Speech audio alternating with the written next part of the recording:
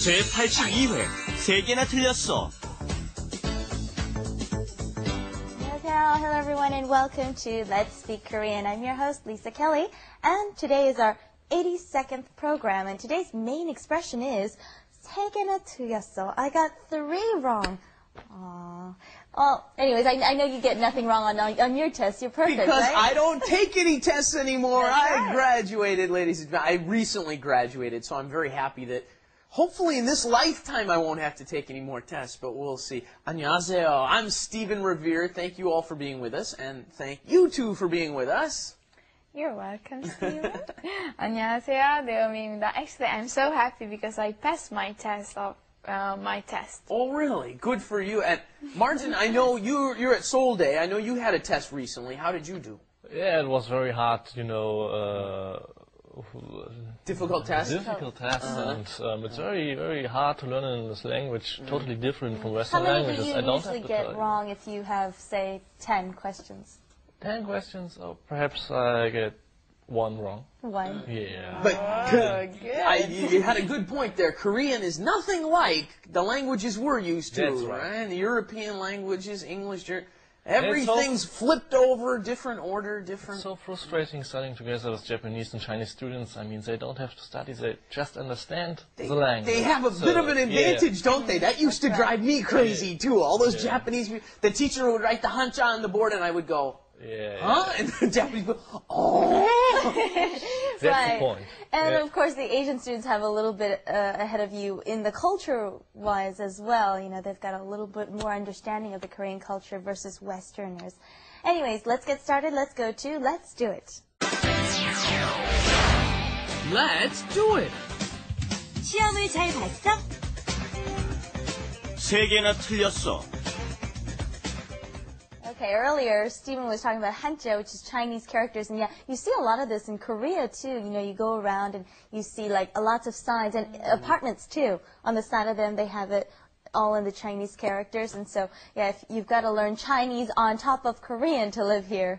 Anyways, the first expression we heard in Let's Do It was 시험 잘 봤어, and this is funny because in Korea you're seeing a test. Well, as opposed to what? Taking a test? Right. I mean, in English, were you going to take it home with you? Where are you taking it? But Right. that's what we say, right? We say to take a test. And in Korea, you say to look at a test 보다. or to see a test, right? 보다. And they're spelled exactly the same. It's 보다, but one is to see and one is to take a test. Right? 시험을 보다. And then the answer we had 세 개나 틀렸어. Oh no, I got 3 wrong. Mm-hmm. And notice, you would be perfectly fine in saying 세 개 틀렸어. Okay? Right. 세 개 틀렸어. That means 3 were wrong. But what you don't know, if you say 세 개 틀렸어, then maybe that's good, right? On some tests, if you miss 3, you're doing great, right?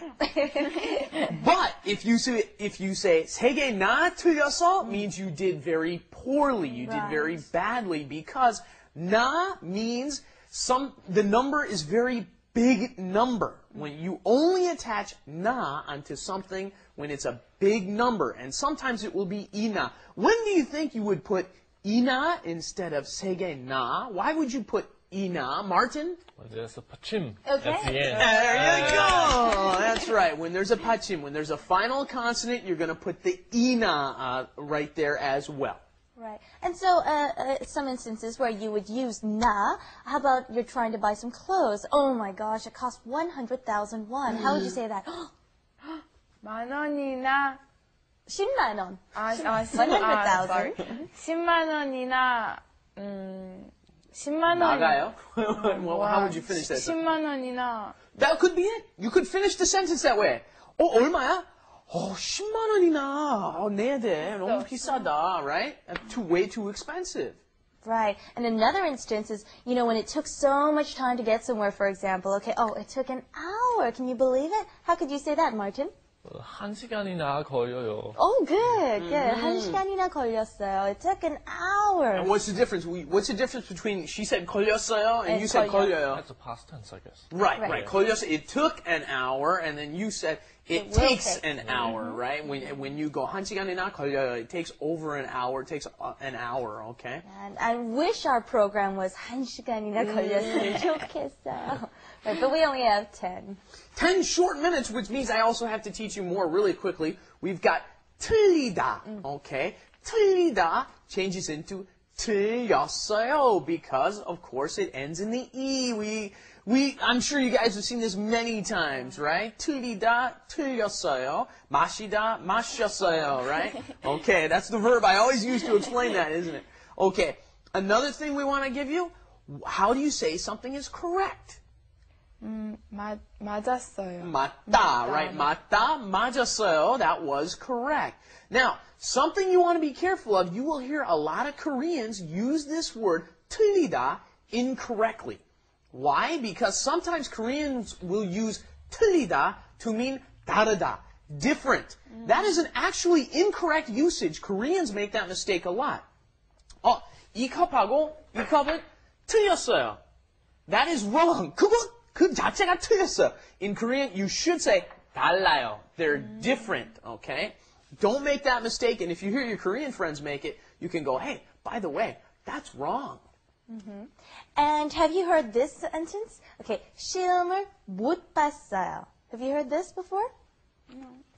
Yes, Yeah, yes. I think you have. Okay, 못 봤다 means I course. couldn't see it. But tell me what the difference between 시험을 못 봤어요 and 시험을 잘 못 봤어요. What do you think is the difference between these two? Well, the one thing is for good students and another thing for bad students. I guess. That's a good guess. Okay, if you say 시험을 못 봤어요, it means you did not take the test at all. So perhaps you missed it or you didn't get to class in time. But if you say 시험을 잘 못 봤어요, you did take the test, but you didn't do well. So keep those two differences in mind. And when you want to talk about how many points you got on a test, getting specific here, okay, the word for points is 점수, okay, and so you can add whatever number that you got on the test. For example, you want to do one? Sure, you could say, 점수가 어떻게 됐어요? What was your score on the test? And then, let's say you got 100%, you could respond in two ways. You could say, 100점 받았어, right? I got 100 points. 점, when you're just telling your score, you just put 점 at the end, right? 100점. Or you could also say, 만점. 만점 is a perfect score. 만점. Okay, let's go on to wrap it up. Wrap it up. With Lisa And Steven. 리사, 시험 잘 봤어? 두 개나 틀렸어.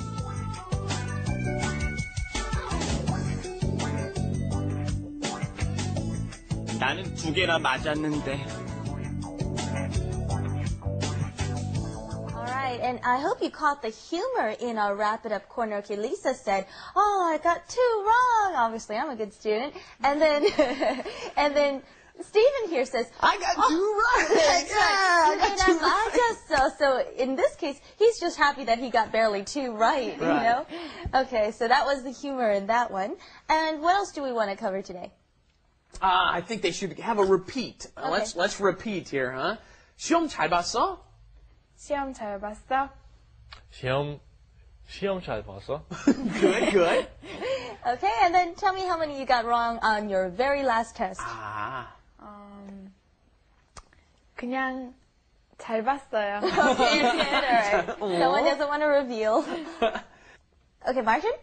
만점 받았어. Wow, okay. He's saying he got a perfect score. We're going to have to call up Solda and find out. Yeah, I know you're a teacher. I can find out about that one. Yeah. Okay, all right, let's go over the expressions one last time. We're asking, how did you see the test? Okay, how well did you do on the test? 시험 잘 봤어? And then the response, blank 나, how many you got wrong. So 2개나, 3개나, 5개나 틀렸어. Okay, keep those expressions in mind and please join us next time here at Let's Speak Korean. Bye-bye. Bye-bye.